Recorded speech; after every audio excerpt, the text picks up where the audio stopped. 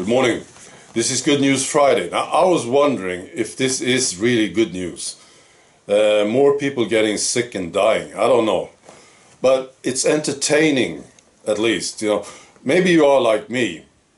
You think about certain people. People that you talk to over these past few years. That's what I do. These people, they pop up in my memory.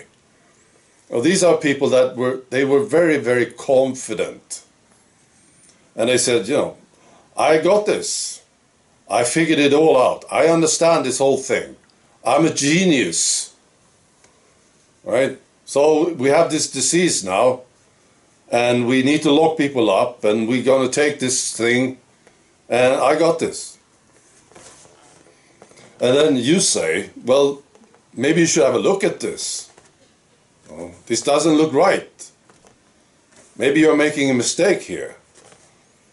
And they said, no, I got this. They were very confident, right? I got this perfectly well. I'm a genius about this. And you are a tinfoil hat, and you are crazy. I'm not listening to you. And I just find this very amusing, because they went from being total geniuses to total idiots in just a few weeks. And now they are starting to understand that they have been wrong all of this time. This is very entertaining. Right. So yeah, I'll tell you about these people in Norway. This was on state-funded media, NRK. The headline was this: more people getting sick and die. Increased mortality in Norway and Europe. And they talked to this doctor, and he says, I'm worried. We have already reached the number of patients we had expected only in 2025. All sorts of ailments. We don't understand why. And he's been in contact with several other emergency units in the country, and they all report this mysterious increase in the number of patients. There are no diseases that stand out in particular. It's worrying, he says. And now he's shouting out to the health authorities.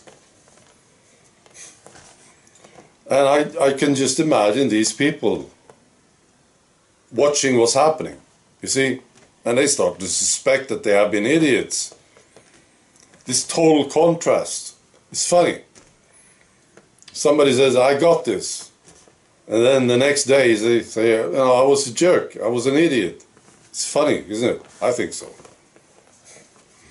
Here's another one who got it wrong. The CNBC finance reporter Jim Cramer. Now I'll post a link to that video, because this guy is crying in the TV studio. Why? Because he recommended people to buy Facebook shares. And now Facebook is crashing. So he's sitting there and he's apologizing. I was wrong, I apologize. Says, crying. And behind him you see that statistic of Facebook, Meta. Yeah, Meta, just totally crashing.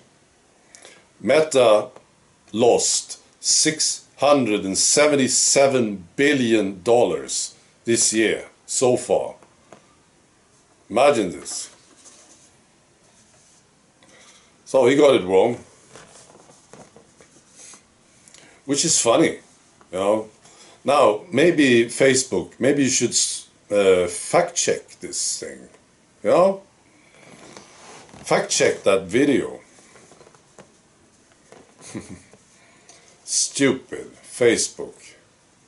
That's another thing. They thought they could do anything. Let's silence people. That's a good idea. We just do it. We don't like these people. We just shut them up. That's gonna work. Now they lost $677 billion. It's amazing. Total contrast. We are the winners. We are the best. Oh boy, we are losing now, aren't we? And they just keep fact-checking, don't they? Idiots. Alright, I also want to mention this. Elon Musk is now the owner of Twitter. Happened yesterday. He paid $44 billion for it. He's now the official owner of Twitter. And he said, he's tweeted, "The bird is freed," he said. He fired some people already. Twitter chief executive Parag Agrawal and chief financial officer Ned Segal and legal affairs and policy chief Vijaya Gadde. So they are gone. And apparently he's going to fire a lot of people. All right. Now, the big question that I have, will he reinstate Trump? That's the big one, isn't it? I think so. I think he will. He said something about it, that he would do it. That Trump will be back on Twitter. That would be sweet. I love this. My personal thing is Katie Hopkins. Katie Hopkins was banned on Twitter a long time ago, and I got so pissed off about it that I left Twitter. I just couldn't stay. So maybe Katie Hopkins will be back too. We'll see. Well, I really enjoy this stuff, you know. We see it here in Sweden. People, they are complaining now, the lefties, they are complaining about the new government. And they say, democracy is gone. This is so funny. That's right, that's what they say. The only thing is that, of course, democracy is actually now working. For the first time in Sweden, in a long time, it's actually working. Because now we have a government that sort of represents the people.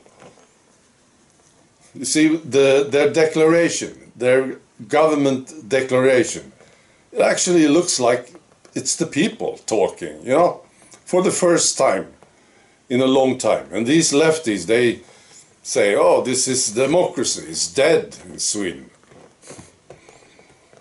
And people, I think people start to understand this. Democracy to the lefties, this is what they think. That's right. What they think rules, then that is democracy, you know? That's what they think. All right. I wish you a great weekend. Be good.